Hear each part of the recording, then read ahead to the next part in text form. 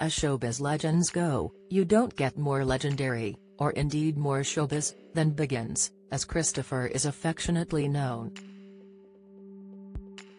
The man who's famous for being an actor, a TV presenter and one of the nation's favorite pando dames has been in the entertainment industry for more than 50 years.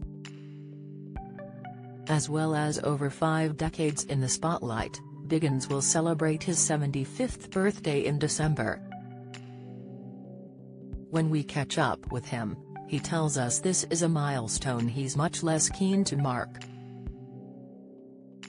"I can't believe it," he says. "It's a shock. I used to be called Sunshine and Sunflower, but no longer." At the height of his fame, there was rarely a celebrity party that Biggins wasn't on the guest list for, and he was regularly popped with his A-list pals, donning the most elaborate outfits. These days the semi-retired icon says he no longer has the energy to dance the night away, now he'd rather enjoy a night in with his loved ones. "I never have a party to celebrate my birthday anymore," he explains. "The only time I've ever had a party was when I turned 60. A year after he won I'm a Celeb in 2007, Biggins threw the birthday party to end all parties when he welcomed the likes of Cilla Black, Anita Dobson, Barbara Windsor, Jason Donovan, Gloria Hunniford and Jane MacDonald to a champagne-filled bash in central London. "We had a party for 400 of our closest friends," he says of the event, which he hosted with his long-term partner Neil Sinclair. "It was a fantastic party with a sit-down dinner." Biggins says the guest who made his 60th birthday such a momentous occasion was his extraordinary friend Joan Collins. "But these days, they're more likely to stay in and watch TV together. Joan and I are no longer up for partying," he laughs. "She's just come back from the south of France, where we were with her and Elizabeth Hurley, so we had a very glamorous week with them. But do you know what we do on these luxurious holidays? We stay home, and every night we go up to Joan's TV room and watch Dynasty. We'd much rather watch that." Biggins also lets us in on the secret to Joan's age-defying looks. "She's got wonderful bone structure and wonderful skin," he gushes. "She looks after herself. She drinks, but she's just wonderful. I mean, she's fantastic. She likes a tipple, but her husband, Percy Gibson, keeps her young." Talking of staying youthful, Biggins explains that for his 75th year, he and Neil are filming a show for the BBC. "We are doing Escape to the Country," he tells us. "And it's being televised for a 1-hour Christmas special. We'll finish filming it next week."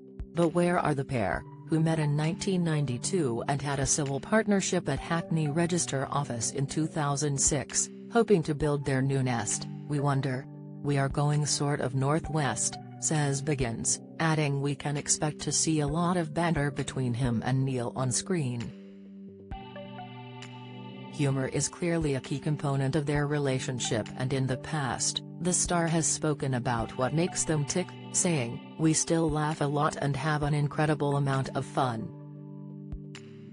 Neil is a very sociable, very funny Scottish guy.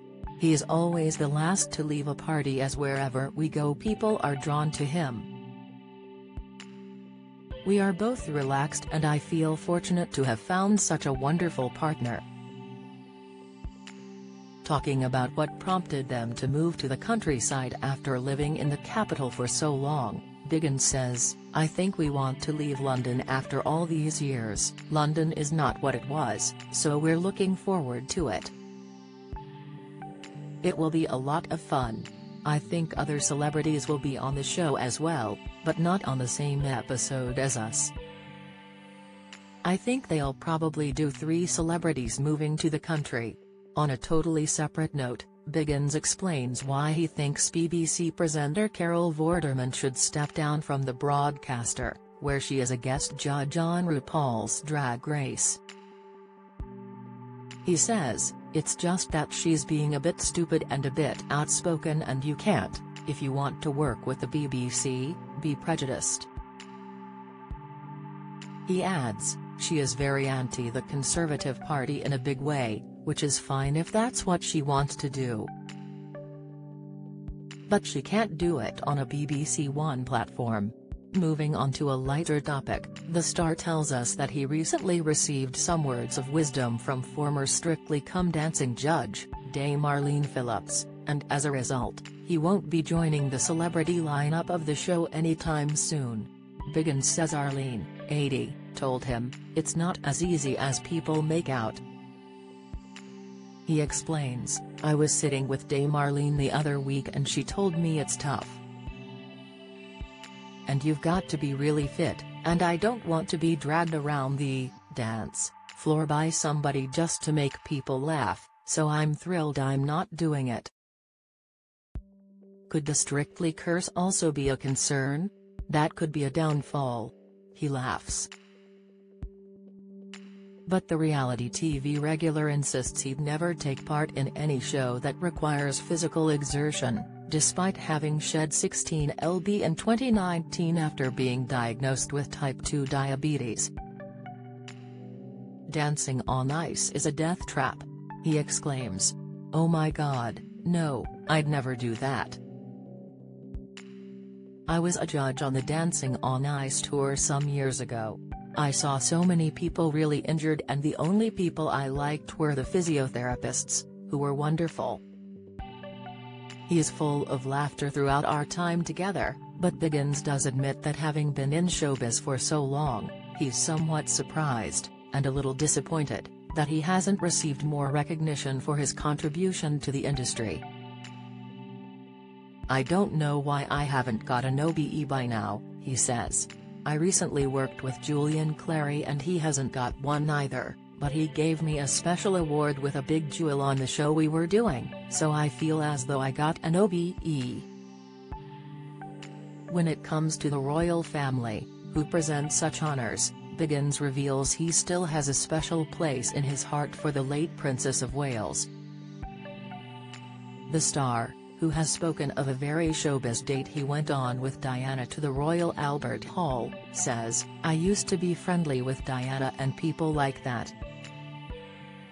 When we ask what Diana would be doing if she were still here today, he thinks she'd be trying to build bridges between her sons Princes William and Harry after their huge fallout. I think she'd be trying to bring her family together. I think it's sad."